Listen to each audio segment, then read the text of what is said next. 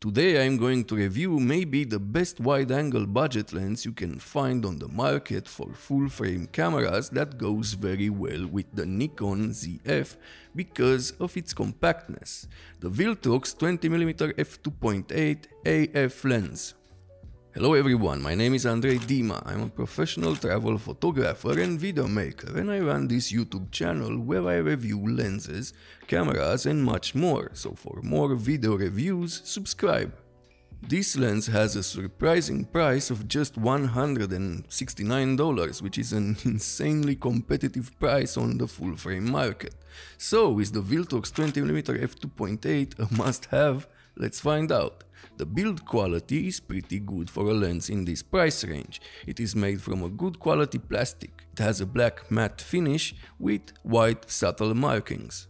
The lens hood is nice. You know how much I complain about lens hoods, but this one is nice and fits the lens like a lens hood should, firm. Surprisingly, this lens has a metal mount. Nikon budget lenses like this 40mm f2 don't, so thumbs up for that. On the metal mount we can find an USB Type-C port for future firmware updates, but no rubber gasket, so no weather sealing. At this price I'm okay with that. The lens is small and compact in my opinion compared to other lenses on the market and fits the Nikon ZF pretty well. It is also very lightweight, 173 grams, making it a great option for travel photography, street and long hikes. The focus ring is nice, decent quality rubber, turns smoothly and it is very well damped. It also rotates infinitely in both directions because it is electronic. It has a 52mm filter thread and a minimum focus distance of 19 cm, but more on this later. The autofocus for photography is decently fast and reliable. I use the lens on the Nikon ZF, so if you use an older camera you may have different results than me.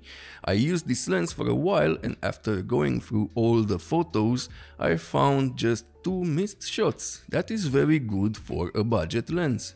The lens in general works like a native lens. I had no unexpected problems or quirks. The autofocus for video again works very well in any mode or situation. You can easily vlog with this lens. Eye and face tracking work very well. It can also be a good option for events or any type of video work where you need a wide-angle lens. Combined with the ZF, I never had a misfocus in video with it. Great job, Viltrox!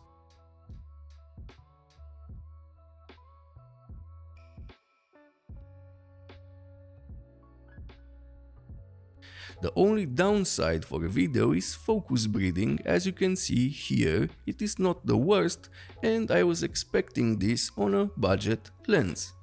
Now let's talk about image quality. In my opinion, this lens is sharp in the center starting from f2.8. The corners are a bit soft but they still have plenty of details and contrast. Maybe this would be different on a higher megapixel camera. Stopping down to f4 improves the overall image, better contrast and details in the center and the corners also look better now. If you stop down to f5.6 the image is sharp with very good contrast from corner to corner. Stopping down further doesn't improve the already great image quality. At f16 the image is starting to look a bit soft from the effects of diffraction.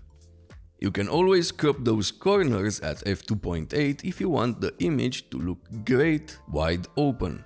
For a 20mm f2.8, this lens performs very well when it comes to chromatic aberrations. I haven't seen any in my testing. The one thing I should mention is vignetting. It is pretty visible at f2.8. Stopping the lens down gradually improves this. Now let's talk about minimum focus distance. This lens can get you as close as 19 cm and it is pretty sharp from f2.8, but the image looks amazing at f4. When it comes to flare, yes, you can see flare if you shoot against a powerful source of light. The lens hood helps if the source is close to the corners. If you stop down this lens, you can get my favorite effect on wide-angle lenses, and that is sun stars. Not the best looking, but good enough, starting from f5.6, and they look the best at f11. Overall, a great new lens from Viltrox. Since the release of the 13mm f1.4, a lens I reviewed a couple of times, Viltrox have managed to make some amazing lenses, like my favorite 27mm f1.pro. Even if this lens isn't as good as those, it is still a great option from Viltrox. This may be the best budget wide angle you can find in 2024 for Nikon Z cameras. Good image quality, compact and lightweight, great for travel, and the build quality is pretty good for the price. And finally, yes, the price, which in my opinion is incredible. So if you are looking for a lens like this, I highly recommend the Viltrox 20mm f2.8. It is great for beginners and professionals alike. If this video was helpful, please subscribe, ring the bell, and if you want to support the channel even more, use the links in the description at no extra cost to you. See you next time.